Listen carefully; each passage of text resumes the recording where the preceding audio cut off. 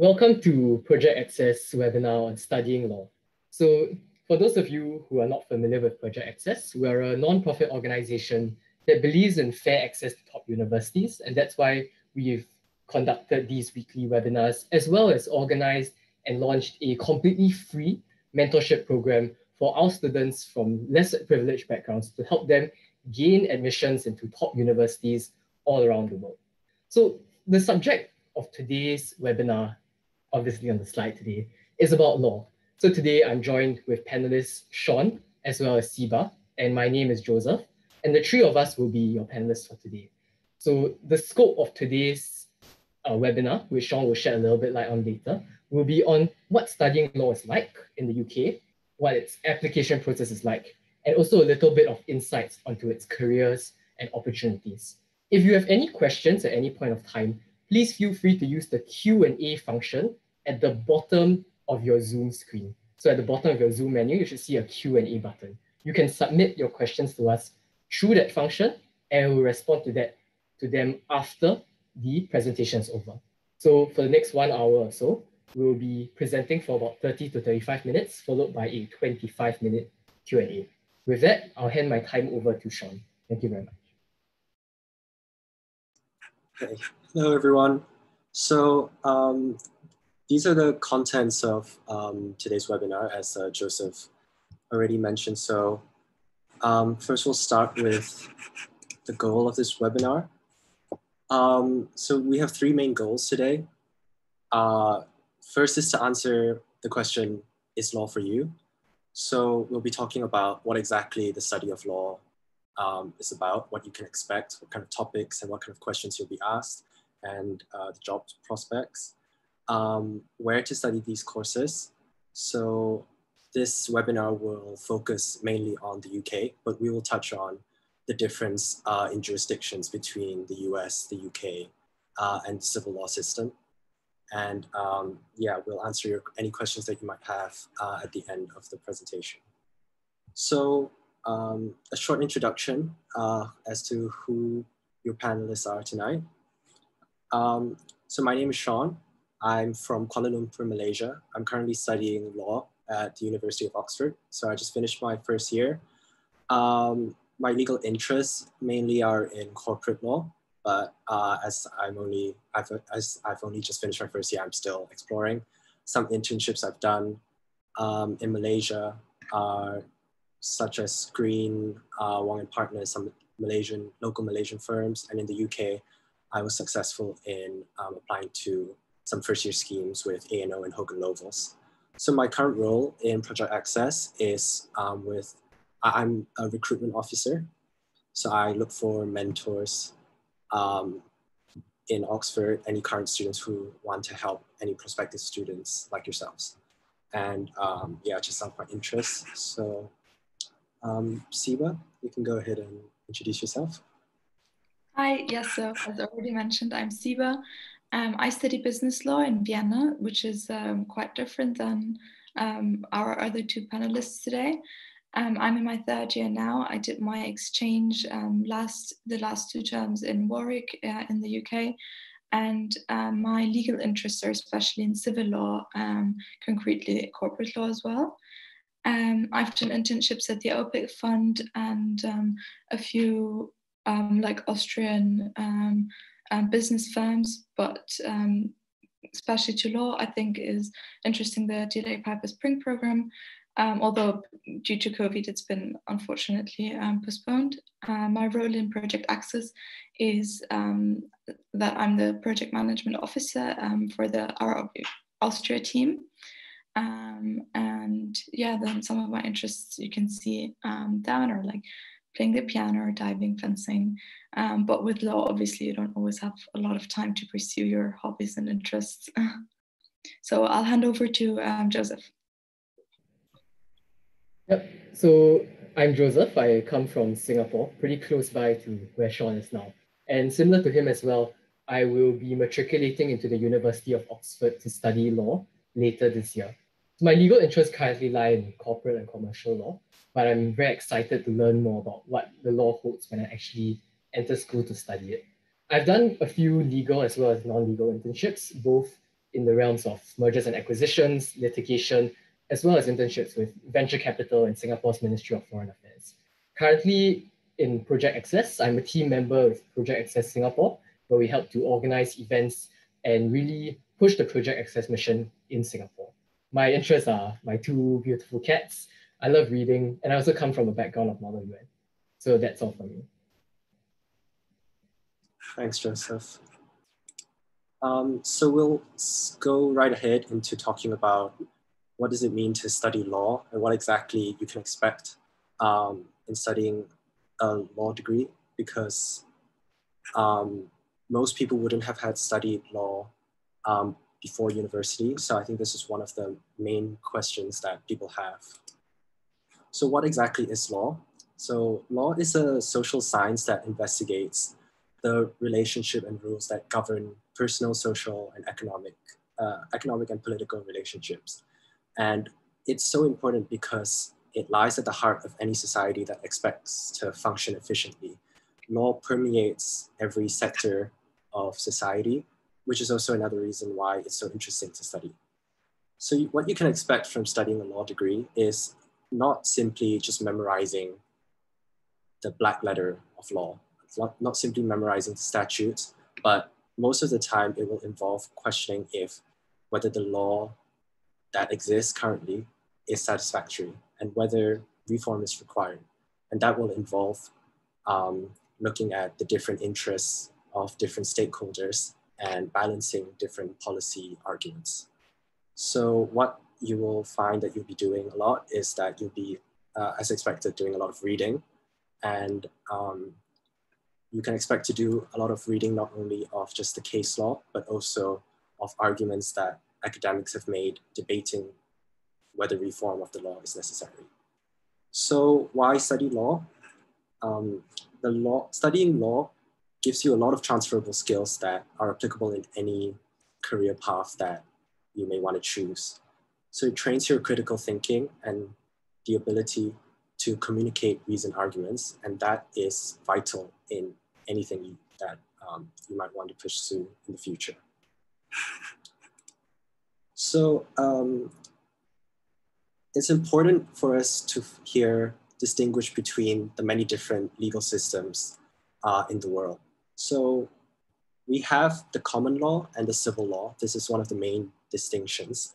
The common law is found in countries like the UK and the US and other Commonwealth countries such as Malaysia and Singapore. And the civil law system is found generally in Europe. So what is the main difference is that in common law, there is a large focus on judicial precedent. And what that means is that judges will decide on any statutes or cases that are brought before them, and that would be treated as a legal source as well. Siba, could you maybe speak about how that differs in civil law? Yeah, so sure, thank you, Sean. So as you can see on the slides, like a lot of, I think the most prominent difference is that in the case law system, you refer to old cases, while in civil law, you usually have statutes that have already been written down and that are set. And it doesn't matter if a judge has judged something differently in a time before. What matters is the statute and how you can apply that to the current case. So I think this is one of the major differences. And yeah, also the role of a lawyer is very different because you don't always have to persuade the judge or make them like argue have the best arguments, but it's rather about applying the statutes that are written and that are fixed, basically. So to sum up, civil law is mainly based on the law in front of you, but in the common law, there's space to argue and pursue, and there's persuade, and there's a lot of space for interpretation. And a note about the difference between the US and the UK is that studying law in the US is a postgrad degree, whereas in the UK it'd be an undergrad degree. So you'd finish studying law within 3 years, whereas in the US you need to do first your 4 years of undergrad and then I think it's 3 years of postgrad of law. So what is studying law in the UK like? So as we've already mentioned, the UK has a common law system, and what is the distinguishing feature of that is the reliance on judicial precedent. But what is unique, quite unique to the UK is that we don't have a written constitution. So what you would generally imagine constitution of a country to be is like the US Constitution, whereas there's like a single document or a single piece of law that states like all the rights, for example. But in the UK, the Constitution is made up of case law, of statutes, of constitutional conventions. So, and that's what makes studying law in the UK very interesting. So these are some examples of statutes that I studied in my first year. So the Human Rights Act, 1998, the Sexual Offences Act, 2003, the Consumer Rights Act, 2015, and you can see some example of some cases that we do.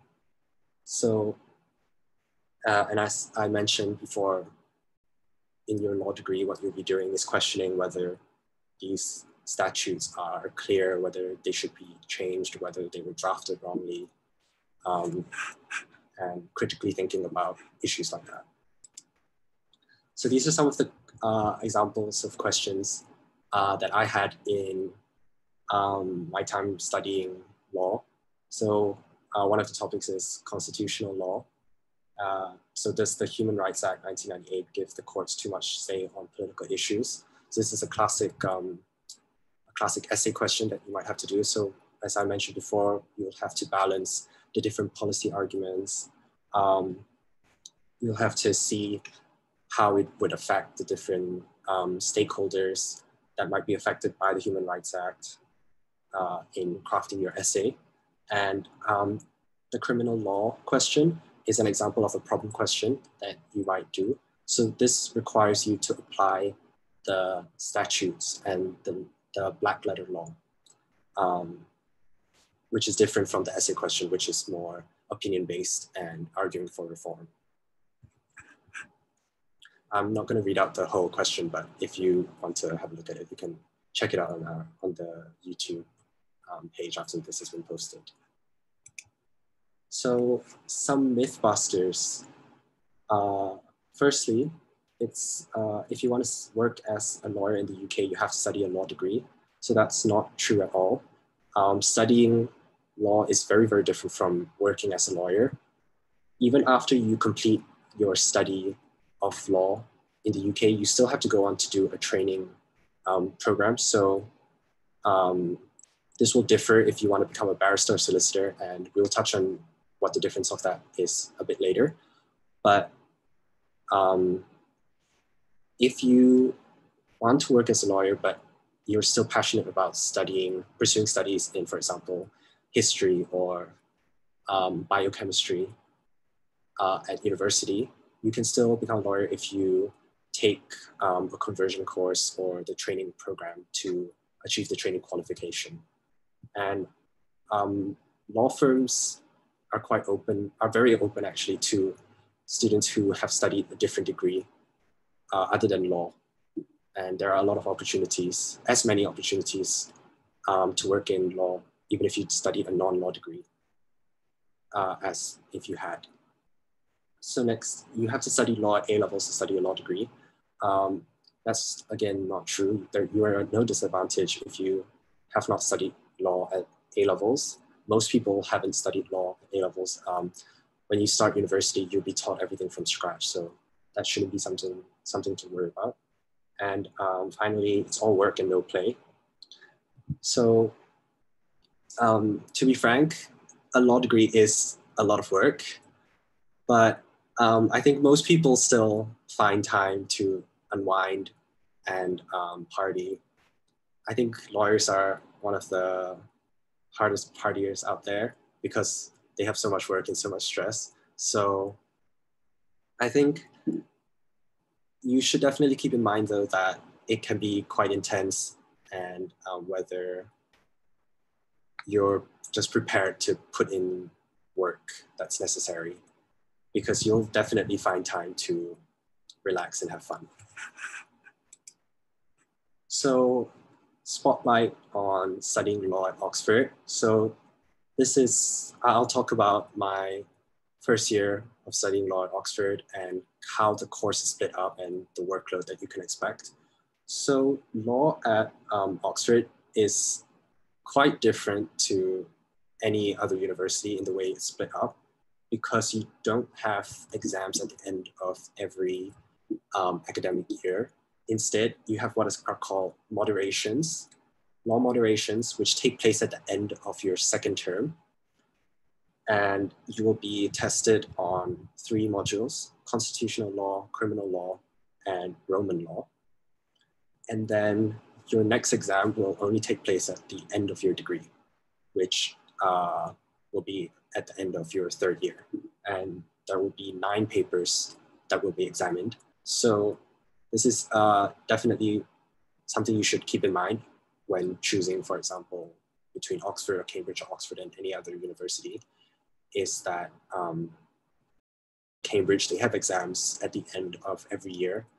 So if you think that that might be more a safer bet, then that's something that you should consider. So at the bottom, you can see what a typical week in first year is like. So this is kind of as bad as it gets. It's no secret that any degree at Oxford is a lot of work. Oxford, in law, we operate on kind of a bi-weekly schedule. So usually you'd have 3 tutorials spread across 2 weeks. So this is an example of a week where you'd have 2 tutorials. So usually a tutorial is, for those of you who don't know what a tutorial is basically a small group teaching with your tutor. There will be 2 to 3 other students, and you will engage deeply in the material for that week. And these usually last about an hour. And for those tutorials, what you'll be expected to do is you'll be expected to write an essay.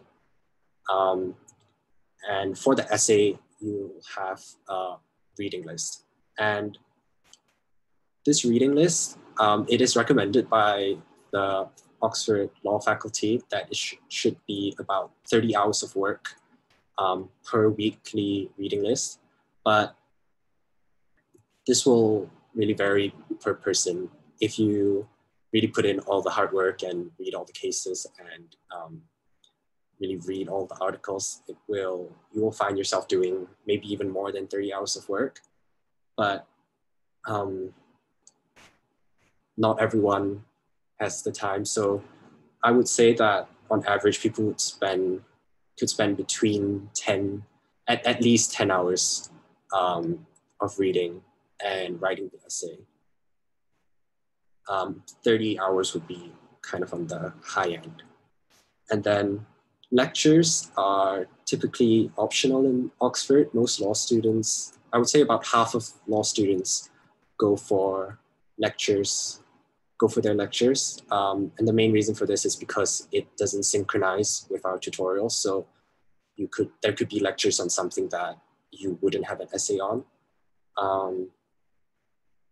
So if you are a really hardworking student, you would have that extra potentially 6 hours of lectures each week. So at the most, you'd be probably looking at about 38 hours of work a week. Yeah, but this will vary on week because some weeks you'll only have 1 essay and it'll depend on how much work that you want to put in. So I'll hand over to Siba to talk about joint honor degrees.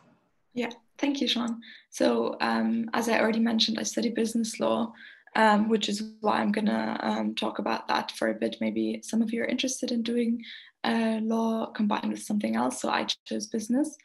Can you go over to the next slide, Sean? Thank you.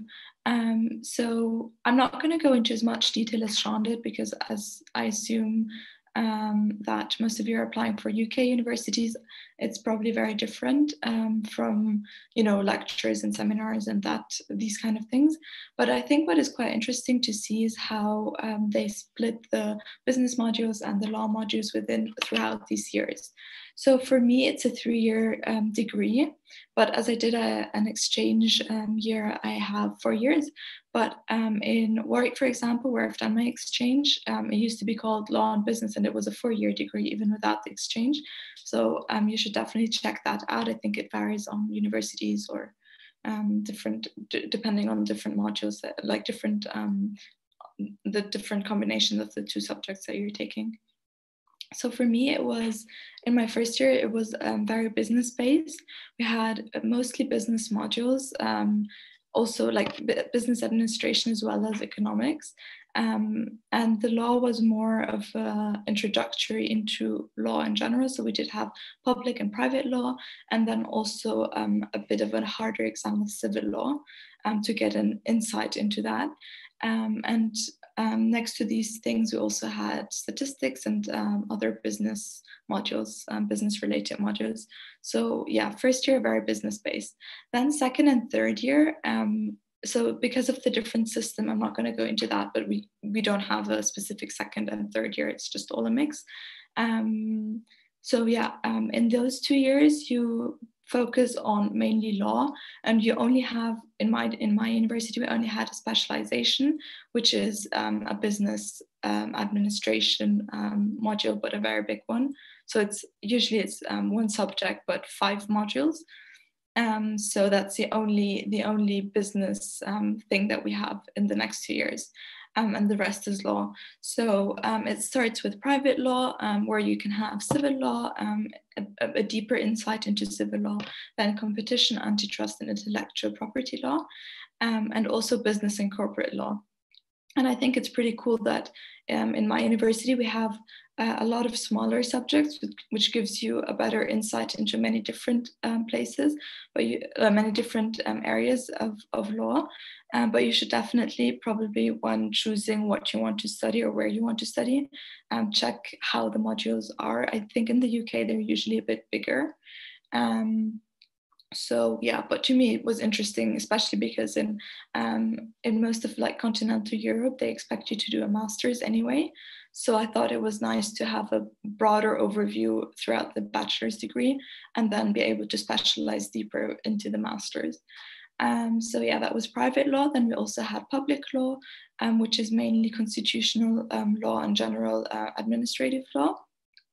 Then we also had the classics of labor and social security law, tax law, criminal law.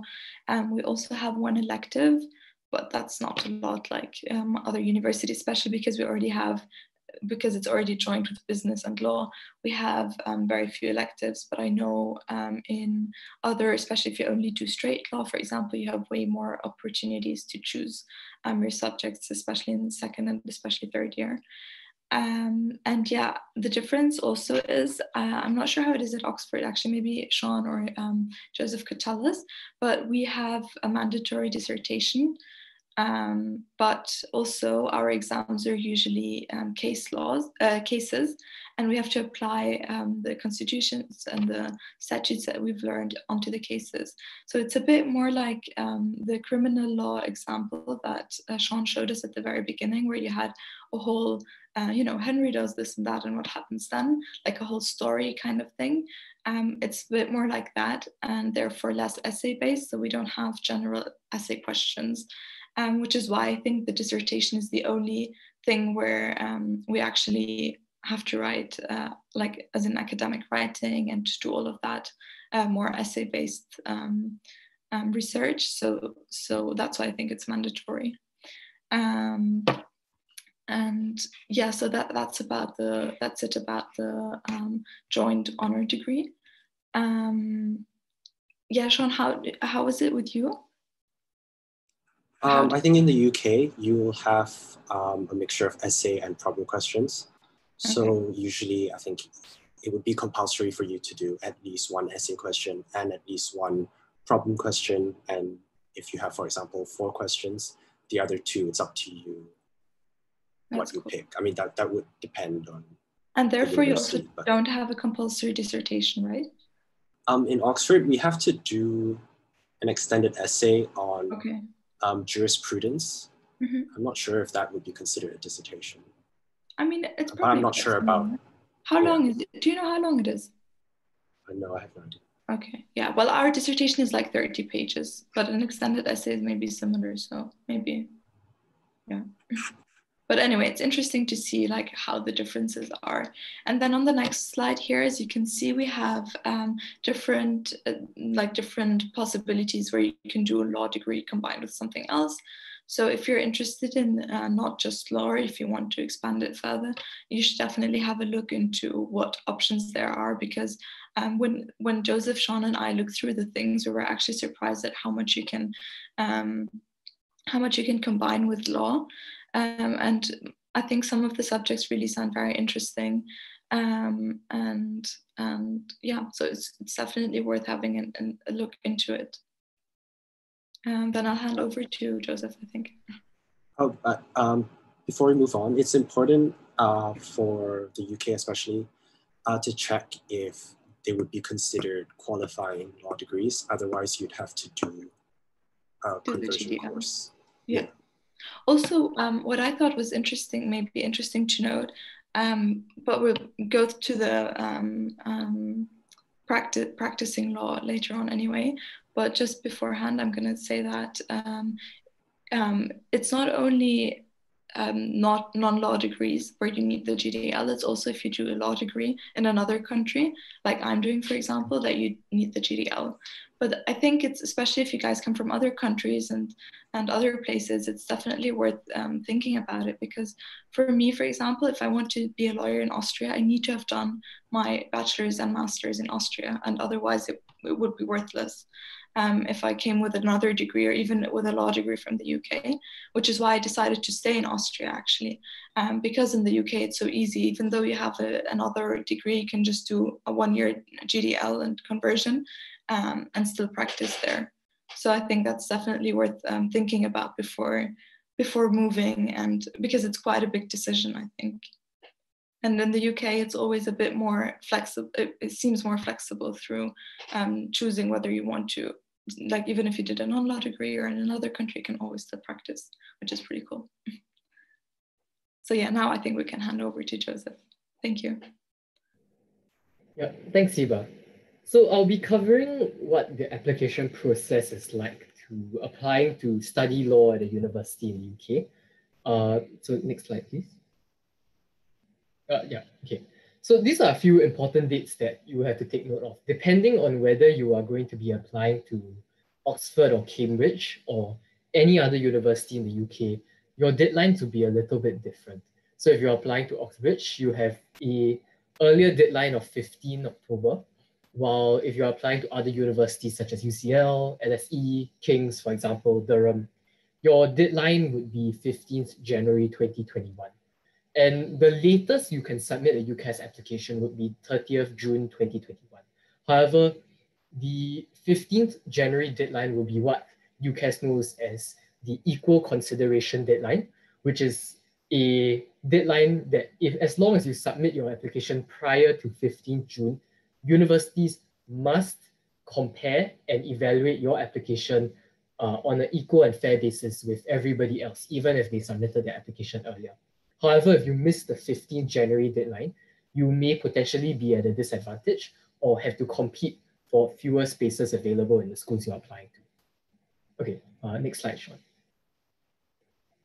Okay, so one of the biggest things that people worry about in their UCAS application is the personal statement. So the UCAS personal statement is a 4,000 character personal statement where you're supposed to write about yourself, especially to show a degree of interest in the subject that you wish to study. So in this case, it will be about law. It is really an opportunity for you to demonstrate not only your interest, but also your suitability to studying the subject. And one important thing to take note about the personal statement is that only one personal statement will be used in your UCAS application that will be submitted and disseminated to all 5 universities you apply for. So in UCAS, you can apply to up to 5 universities, but you can only submit one personal statement. So it's very important that you do certain things like ensure that you don't specify the name of a university in your personal statement. Okay, Sean, next slide. Okay, so some tips and tricks about how I was able to perform slightly better on my personal statement, and some things which I found have been effective for my juniors or other people who have applied to law is firstly on the generic side. As I said, make sure you do not mention a university or college by name, because that personal statement will be disseminated to all of your choices and you are not able to change your personal statement after the submission of your application. Secondly, be authentic and original. So this matters for 2 reasons. Firstly, because every personal statement that is submitted is checked for plagiarism. So if you have copied somebody else's personal statement, that is likely to be flagged by UCAS. And secondly, admission tutors, especially at Oxbridge, LSE, they read thousands of personal statements every admission cycle. And if you're not authentic and if you're not original, it's very easy for your application to simply be glossed over. And lastly, don't make any basic spelling or grammatical errors.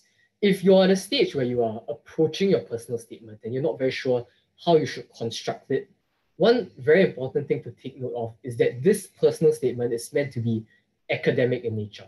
So aim to have 75 to 80% of your content being academic focused, either how your own personal studies at school, at high school, have been relevant for building your interests and building skill sets relevant to the study of law, or perhaps any other extracurricular activities that you did that sort of help build you towards this interest in studying law as a subject. For the next 25 to 20% of your personal statement, you can specify things like transferable skills and experiences from your co-curricular activities, from any competitions or books you have read, as well as your hobbies and interests. But always remember to link it back to why you want to study law. Okay, next slide. Okay, so some law-specific tips is that you must make sure that your interest in studying law is clear. So this includes things like your extracurriculars, experiences, so on and so forth. Be able to answer the question, why law, what drew you to law, and how did you nurture your interest in law? Because that demonstrates commitment, and that also demonstrates that you have done your due diligence by reading up about the subject. So apart from passion and commitment, you also want to demonstrate relevant competencies that will show admission tutors that you would be a good pick for a law student. So a few examples of some competencies that would be relevant for studying law include things like analytical skills, things like being able to make reasoned and balanced arguments, and for instance, being able to form independent opinions. Yeah, okay. So one important thing which Sean mentioned earlier as well is that studying law does not equate to becoming a lawyer. So a lot of people make the mistake in their personal statement that they talk on end about why they want to be a lawyer, but don't demonstrate why they want to study law. And that would be a significant problem because in the UK, you don't have to study law to become a lawyer. Okay, next slide. Okay, so for law, chances are you would have to take one of 2 subject tests. If you're applying to Oxford or most of the other universities in the UK, such as LSE, King's, UCL, and Durham, you'll need to take this admission test called the Law National Aptitude Test, also known as LNAT, which constitutes 2 parts, an MCQ section and an essay-based section. So the MCQ section will be graded out of 42, and your university, the universities you're applying to will receive your grade, as well as a copy of your essay. And based on this, they will make an assessment on whether or not you are a good candidate for them. If you apply to Cambridge, however, you won't need to take the LNAT, but you'll need to take another test called the Cambridge Law Test, which is an essay-based exam that is handwritten. So for the LNAT, it will be a digital exam. But for the Cambridge Law Test, you will be given 4 essay prompts to complete 1 essay within 60 minutes. So that's the 2 different subject tests available for law. Okay, next slide. Okay, so if you apply to Oxbridge, you will have to undergo an interview generally for all the subjects you apply for. And especially for law, the interview is very, very important because it is a significant opportunity for the tutors of your college to understand how you think, to test your approach to difficult problems and things like that. So generally, what the interview strives to do is to simulate the close contact teaching environment available at Oxford and Cambridge. So in Oxford, it'll be the tutorial system, as Sean mentioned, and for Cambridge, similarly, it will be the supervision system, where your classes are really conducted in a one-to-one or even one-to-two sort of format, where the questions and the teaching is very rigorous. And they want to ensure through the interview that you are a good fit for that sort of teaching methodology and are able to effectively learn through such close contact teaching. If you make it to the interview at Oxbridge, generally they will be handled by the college you applied to. So for example, unless you have been pulled to a different college. So for example, personally at Oxford, even though I applied to Trinity, I was pulled to Wadham. So Wadham College was the one which held my interview. And generally, you would have at least 2 interviews. If you fly over, for instance, if you are not locally based, to either Oxford or Cambridge to have your interview. So common tasks you can expect at the Oxbridge interview involve things like, firstly, a discussion of your personal statement. So for example, if you raise any legal questions or you raise any interesting concepts in your personal statement, your tutor may ask you to explain your position on these things, to ask you to present different perspectives to what you have brought up. Another common type of interview at Oxbridge would be a hypothetical-based interview. So different forms this can come in are either your tutors give you a hypothetical scenario and ask you questions based on your ability to understand and dissect that hypothetical scenario. Other alternatives include things like giving you a statute, a law, or a rule, and asking you to whether or not this rule applies in certain hypothetical situations or not. The third common task which you can expect at an Oxbridge interview is a statute or judgment-based interview. So what this commonly entails would be prior to your interview, you'll be given anywhere between 15 minutes to maybe an hour, depending on the length of the document you have to read. And you could be given, for instance, a case judgment to read through and understand, such that during the interview itself, your tutor will be able to have a discussion with you to see how much you are able to understand from the statute, and also ask you questions relevant to the statute or the judgment to see whether you are able to really apply and understand the logic behind the decisions judges made, or for instance, are you able to apply the logic of the statute that you are given. Okay, so now moving on to the next slide. Some tips for the Oxbridge interview. So one very important thing to take note of, especially for law interviews, is that there may not necessarily be a correct answer. So some applicants become very afraid or very self-conscious about the answers they provide at interviews, and are afraid that simply because they give a wrong answer, that would automatically mean they have failed the interview. But that's not true. So the thing is that your Oxbridge tutors and your interviewers, they really want to see how you think. So this brings me to the second point, which is when you respond to questions from the tutor, make sure you think out loud. So what this means is that instead of just sitting in silence and thinking about how to respond and what answer to give to the question, you should instead vocalize your thought process.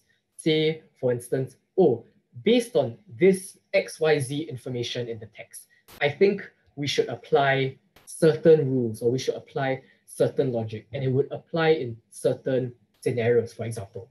And the benefit of thinking out loud, not only does it show the tutor how you think, but it also allows your tutor to identify certain mistakes in your logic and point them out to you, such that you can, for instance, change your responses and make the interview more interactive. So the third tip would be don't assert, argue. So a lot of times within an interview, some people may answer, oh, the answer is X, but they don't provide legitimate or reasoned logical arguments behind their answer to back up why they think the answer is X, for instance. So always remember that when you are making your answers, to make sure you have reasons for them, to back it up with evidence, especially if you have if you are able to draw any form of evidence from the text. And always make sure you have a consistent position as well. Avoid contradicting your own logic if possible. Okay, so moving on to the next slide. While it is important to have a consistent position, the thing is that you must also be aware that your interviewer is more likely to understand the situation better than you do, which means that don't defend your position if it is indefensible. So oftentimes, especially in hypothetical interviews, your tutor may help you, give you hints, give you prompts to guide you along a certain path, especially if the logic flow you have been following may not have been accurate. So if you are able to identify something that your tutor has pointed out, don't be afraid to backtrack. Instead, acknowledge the things that your tutor has given you and then change your position if necessary. So that would be covering the second point as well. And lastly, one important thing to take away is that the tutors are there to guide you. Unless you're very unlucky, you may encounter a tutor who's there to grill you, but that's not the most common situation at Oxbridge interviews. So if you don't know or don't understand what anything means, feel free to ask them, because if you just guess wildly, chances are it would look a little bit worse than if you simply ask them what they meant. Okay, so now I'll pass the time back over to Sean. I'll just very briefly talk about some careers and opportunities you can expect after completing a law degree. Something very important in the UK is that there is a difference between becoming a barrister and a solicitor. And generally, the main difference is a barrister, the nature of their work is based on advocacy. So that means that they will have access to the higher courts to kind of argue cases before judges, whereas a solicitor does more advisory work. So that means they would, for example, advise on drafting contracts, facilitating agreements between a share deal, for example. The qualification process is also going to be different. So for a barrister, you need to take a 1-year BPTC after the end of your law degree and then do a 1-year pupillage at barristers' chambers. For solicitors, you need to take the solicitor's qualifying examination. I think this is just coming into effect. This is new. So there is no compulsory learning period. It's just an exam. So you can take the exam whenever, but and then you need to complete 2 years of training, which is also part of the SQE. So in other countries, like for example, Malaysia, it's a fused profession. So whatever lawyer you are, you could do both. You could do work that's both of the nature of the barrister work and the solicitor work. So this is something to keep in mind. And if you're interested in further studies, so the most common masters is the LLM. And there's also the Oxford BCL, which is a bit tougher, a bit more vigorous. So if you're thinking about further studies, you could explore these options. So I think we should get started on the Q&A. I'll hand it back to Joseph. For those of you who joined slightly later and you have any questions, please feel free to use the Q&A function at the bottom of your Zoom menu to submit questions. So for now, we have 2 questions. So for the first question, I've heard that which university you apply for in the UK impacts which sort of firms you get to network with. For example, different specialized fields. Is this the case for Oxford? Are there certain fields of law for which Oxford provides an edge in careers? Maybe Sean, you could share a little bit about what kind of firms have come down to do open days or networking dinners at Oxford. I don't think that the uni you go to would really affect what kind of firms come and give talks. If you're proactive enough, you could go to London, where most of the firm's offices are, and attend whatever talks are going on there. Usually, there are more diverse talks and networking opportunities in London. In Oxford, there aren't really, I haven't really seen any specifically niche networking events. I might be wrong about that. But I think firms are keen to get students from every university. I can't say for, I can only really speak about, I think, London universities and some of the more bigger campus universities besides Oxford. And I think that firms go there as well. There are networking opportunities there as well. So I don't think that's something to be concerned about. I can actually confirm, like in Warwick, there were a lot of networking opportunities and a lot of firms that came. And there I did notice the commercial law emphasis a lot, just in case you were, yeah. Yeah, so as what Sean and Siva have mentioned, even if these firms don't go directly to your university, which I understand most firms do go to Oxford, it doesn't necessarily give any particular university an edge in specialization, because a lot of these firms hold centralized open days in London, where as long as you can apply to the firm to attend these open days, regardless of which university you are in, if you get accepted, you can just attend the event, the networking event in London or in different parts of the UK. Okay, so the second question comes from Tarun. So he says, apologies if this was already mentioned earlier, but could I ask the panelists what motivated him to join law? It would help you decide if it's something appropriate for you. Okay, so maybe I'll get the ball rolling on this one before I pass the time to Sean and then to Siva. So personally, for me, my interest and motivation behind why I found law interesting stemmed a lot from my personal interest in international relations, in global affairs. So I was sort of a person who from young felt that law was always sort of a path which I potentially considered due to its nature of being advocative in nature. And after joining public speaking co-curricular activities like Model UN, for instance, I realized that that sort of advocacy and that sort of analytical approach to conveying a position, to arguing a stance, was something that really consolidated my interest in studying something strongly analytical in nature.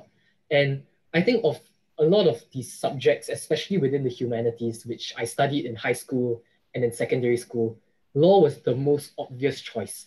And also, I think in terms of career opportunities, I felt that law opened a lot of doors for me and that would have opened a lot of doors for me in that sense. So that was what motivated me to join and to study law specifically. So maybe Sean? I think for me, I didn't really know what I wanted to study at university. I just knew what I didn't want to study. I wasn't so keen on math. So for example, economics wasn't going to be an option for me. But I did some debating at high school, and I always liked essay writing based subjects such as like English and history, but I wasn't too interested in pursuing that at a degree. And I've always been passionate about arguing, especially for human rights and arguing, protecting the interests of minority groups. So I think that was what probably naturally led me to law. But I do believe that law, anyone can find law interesting as long as you are interested in reading and writing essays. That's what I meant. Siva?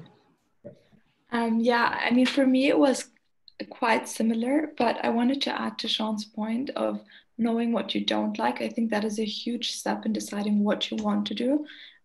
Just alone, like being able to rule out a few things, that's super important. So don't underestimate that as well. And like for me, I had been, I had like lived in different countries, and I realized that it wasn't like I realized that the differences weren't just in the economic structure of these countries or the different cultures and things like that. But I think the main differences all root back to the law and how, like, if the jurisdiction doesn't function, then the economy won't function either. That's what I thought. And I thought that was a really important step. Like, it was because I thought it would be interesting to understand all of, like, the whole interconnection between economics and law and how the world just functions. And I felt like law is the step before that, even that without the law you can't even have a functioning or like a functioning economy. You can't have minimum substantial means for the population. And it was really like a matter close to my heart because I've been to like refugee camps along the Lebanese border and stuff, and when I saw like how like what kind of inequality you have. Obviously everyone talks about inequality and law and these things, but I just felt like with that it's the step before that, and with an economy that, like a functioning economy, you can help people out of these issues, and the step before that for me was law. So that's what I particularly like thought was interesting about it, just having the connection of all of these issues together. But yeah, there's a lot of different motivators or driving forces behind what, like, why you would want to pursue that. And it doesn't always have to be humanitarian. It could also be that, like, I also thought about it logically. I was like, what am I good at and what do I like doing? And I knew I'm good at arguing, and I like talking to people, or I've done like speech competitions in school at school, and I thought that was really something that I did passionately. And then I thought, like, yeah, in other careers, because I mean, it's stupid, but at the time I was considering doing like medicine, which is completely different. And I was like, yeah, but at medicine I can't do that. So it's also different. Like, you can also evaluate it through knowing what your strengths and weaknesses are. I hope that helps. All right, thanks, Siba and Sean. So for the next question from the chat, Letitia asks, is there a validation of the law degree through these universities for those who already have degrees in another country? So from my understanding, if I understand Letitia's question correctly, is that if you already have a law degree in another university, for instance, and you can consider applying to the UK to these universities for either your master's or your postgraduate degree. So for example, Sean earlier mentioned that for Oxford, there's the BCL, which is the Bachelor of Civil Law, or there are LLM degrees, which are basically a master's in law in many other universities. Maybe Sean or Siba, if any of you know anything else about whether overseas university validation in UK. Yeah, I was Googling it throughout the panel now, but I didn't really find a specifically to your question. But what I know is that, as we've already mentioned, like, you can do the GDL and still practice law. And also usually you can do a master's in law without a bachelor degree in law, in UK law. Which is also quite helpful. But I'm not sure about whether you can, if that's what you mean, I'm not sure about whether you can transfer credits from your like foreign law degree to the UK law degree. But to be honest, I doubt it, because they're quite strict with the law exams. Like, you have to have done specific exams that are qualifying in your degree in the UK to be able to count it as a qualifying law degree. So I hope that helps. I think if your purpose is to practice as a lawyer in the UK, then there is no need to pursue another law degree in the UK. But if it's more of, if you're more interested in kind of academia and about debating about the UK legal system, then I would think that that's the only validation that come to my mind.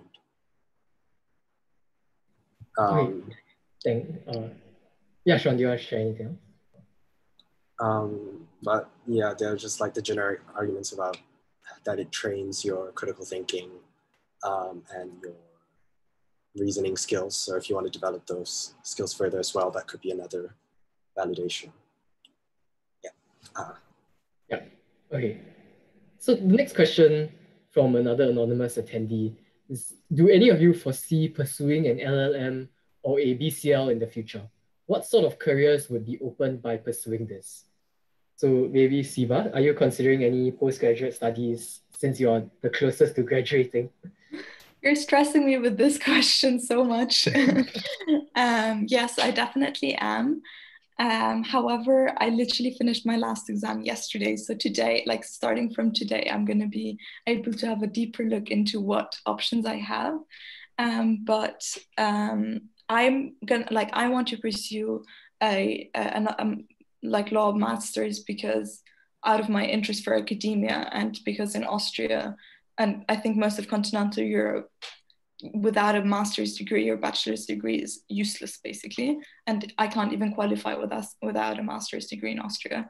So I think I have different like purposes why I want to do it, but in the UK you definitely don't need a master's degree, as we've already said. You definitely don't need a master's degree to be able to practice law. Does that answer the question? I would add that I think pursuing a master's degree is more than anything, apart from for academia purposes, is just to set you apart from the crowd. For example, the BCL is especially popular if you want to become a barrister. Chambers really like that. If you go look at any Chambers websites, a lot of the barristers tend to have a BCL. So if you aim to become a Queen's Counsel in the UK, for example, I think you definitely need at least a LLM, if not a BCL. But in terms of pursuing a career, it's not necessary, but it will definitely improve your career prospects. Thanks, Sean and Siba. So the next question is, what sort of overseas opportunities, whether it's exchanges or internships, do students get at Oxbridge? So Sean, are you familiar with what Oxford offers in terms of overseas opportunities? Yeah. So when you are choosing to apply, you could either apply for BA Jurisprudence at Oxford, or you could apply for the jurisprudence with European Studies. And then for that course, you would have to choose to do a year abroad in your third year, either in, I think the options are Spain, Italy, France, Germany, if I'm not mistaken, and Amsterdam. So if you want to do a year abroad, at Oxford at least, you have to apply for that course. There might be opportunity to transfer onto the course, the Juris Law with European Studies at the end of first year, but if you are certain you want to do a year abroad, you should definitely apply specifically for that course. But I'm not sure about Cambridge, but I think generally universities have a year abroad option. Maybe Siba, you can share a little bit of what your experience was like since you did a year abroad, but in the UK instead. Yeah, I mean, I really enjoyed it because I have always been interested in UK law, because I knew that it's one of the like leading types of law, or like, you know, how case law like throughout the whole Commonwealth, and how important it is, and especially for like shipping and things like that. Like you need it in every aspect of commercial law. That was the reason for me why I did it in the UK. But I think it's very different. Like in my university, we have over 200 partner universities. You could choose from so many different places, and you could choose just a year before actually going. So you didn't have to know it at the beginning. So I think I'm not sure how much it would help to know about my university because it's so different to Oxford, I assume.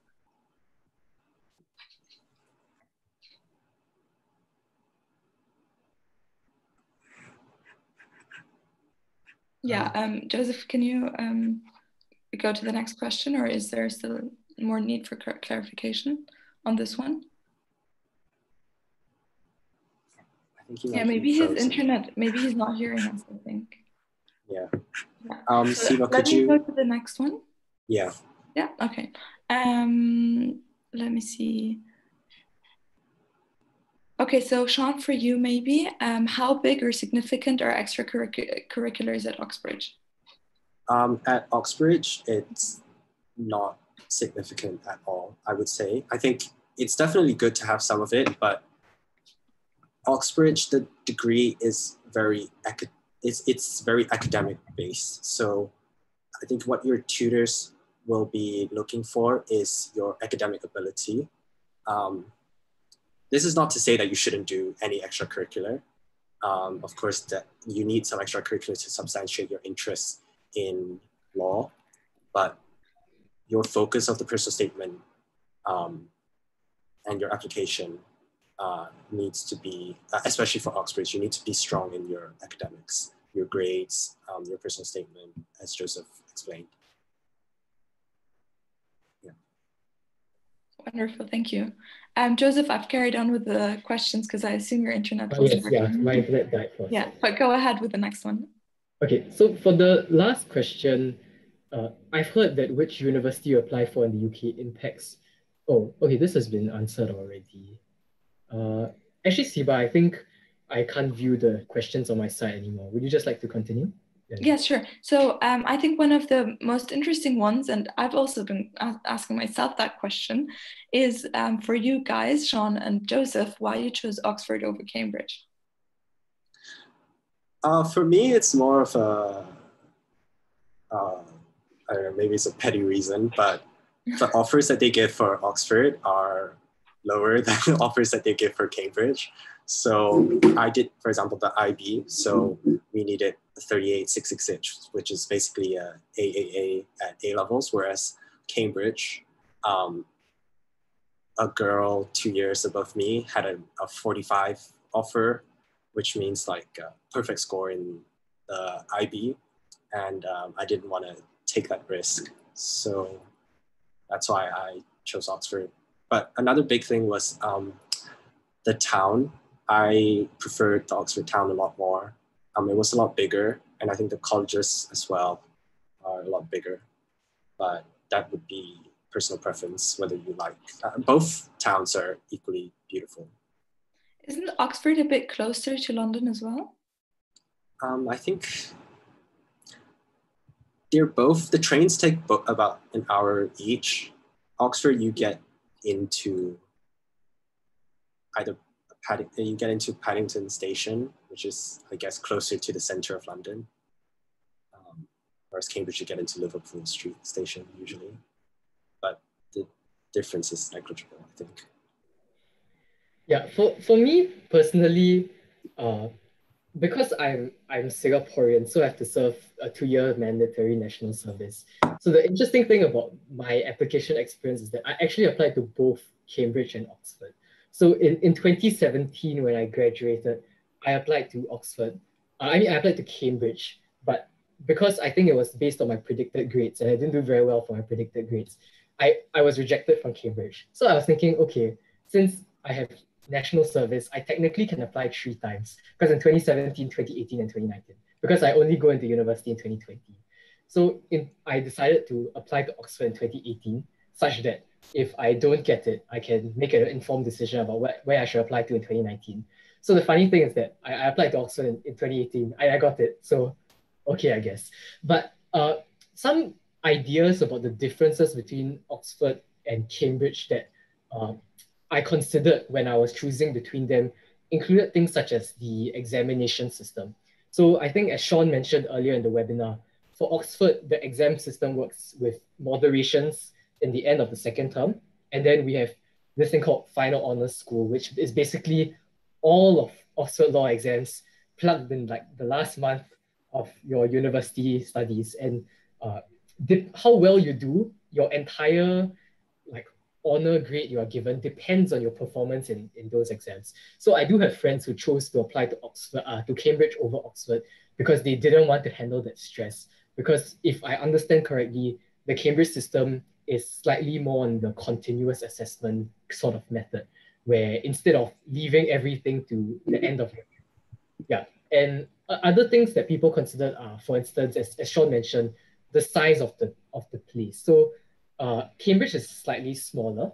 It's a little bit more quaint, while Oxford is a little bit of a larger town. So there's more places to walk around. It's a little bit, the more buildings and more space in that sense. So if you prefer that smaller, quaint environment, then you may prefer Cambridge over Oxford. But it is to a large degree personal preference. Yeah. I would add the Cambridge Law Library is much nicer. So if you're a person who likes to work in the library. These are very important things, by the way. You're spending a lot of time there. Something else I would add is that from at least my friend at Cambridge, what he experiences is that they only have one essay per module every 2 weeks. So if you do the math, it comes up to less essays than we do at Oxford a term. So at Oxford, you do about 12 essays a term, whereas in Cambridge, I think you do about 10 essays, if I'm not mistaken. And something else is that there are a lot more options at Cambridge. In Oxford, you only get to choose 2 options, whereas in Cambridge, most of your second year and third year will be chosen by you. So that's something you should consider as well. Thank you. Joseph, how much time do we have left? Because I think we're already, just because we still have a few open questions. Okay, we have 3 more minutes, so I think we can take 1 to 2 more questions. Yeah. Okay, so we have one about law and psychology and their combination. As I do business law, I'm not sure I could answer that. Do you guys have any ideas, or should we maybe email or something privately later? Yeah, so I think none of the 3 of us are doing a law and psychology degree, so we may not be the most qualified to respond to this. However, if you're interested in applying, what we would recommend you to do is to also consider applying for the Project Access Mentorship Program. Because if you are accepted into the mentorship program, it is likely that you'll be paired with somebody who can potentially, for instance, is studying law and psychology, who would be far better able to help you on this. Yeah. So I'm not so sure if Sean knows anybody studying law and psych, but yeah, I don't. What is the question? Yeah, so I am trying to decide whether to study law or psychology. I know, like you mentioned earlier, that law and psych can be combined at law school. Do you know how those 2 studies are combined if you study law and psychology? Yeah. So do you know anyone who does a double honors or double degree? No, I don't know anyone who does law and psychology. Yeah. Sorry about that, Emma. Yeah. Sorry. Okay, and then maybe 1 or 2 last ones. So one question is, why are the cases so long? Do you mean do you mean the exam questions in the case, like these cases? Okay, they can't answer, right?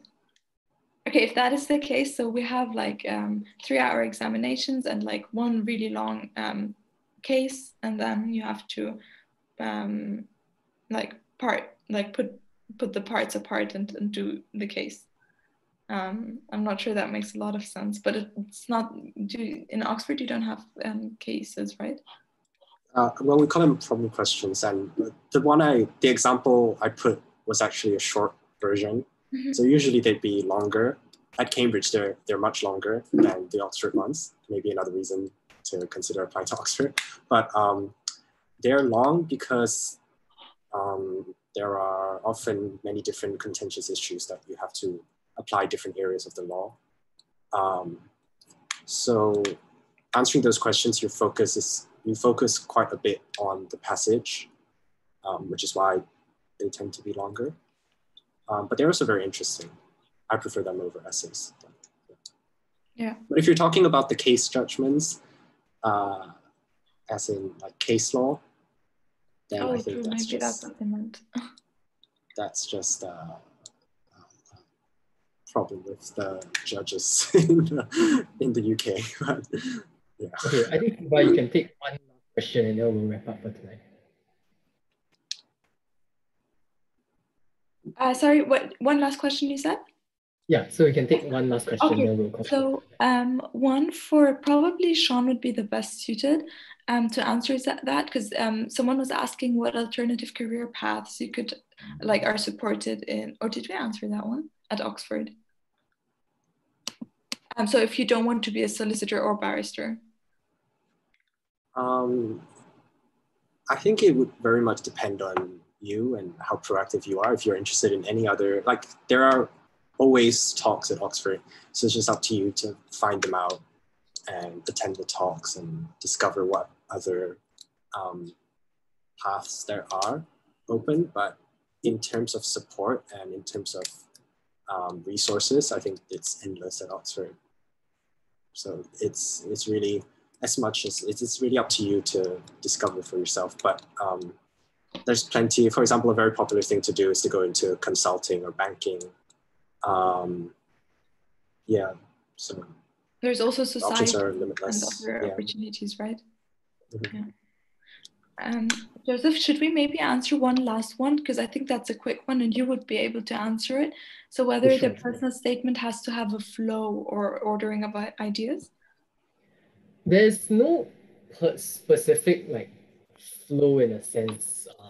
I think there's no real prescribed flow, but I think what is important when you write your personal statement is when you read it yourself, whether you are able to, do you feel that the flow of your essay is clear and conveys the message and your interest well?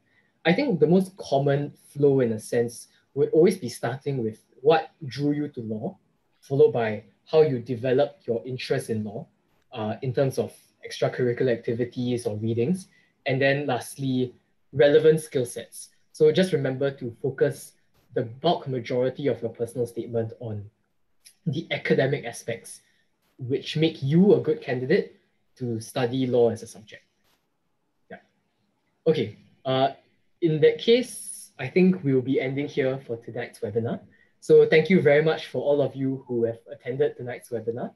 If you are considering applying to Project Access to be a mentee, please feel free to do so. The Project Access mentorship program is a very, very rigorous program where the mentor will be specifically tied to you to help you through your application path much better than what we can do in this 1 hour, 15 minutes of this webinar. So do check it out at our website at projectaccess.org, and we hope to see you there. Thank you. Bye.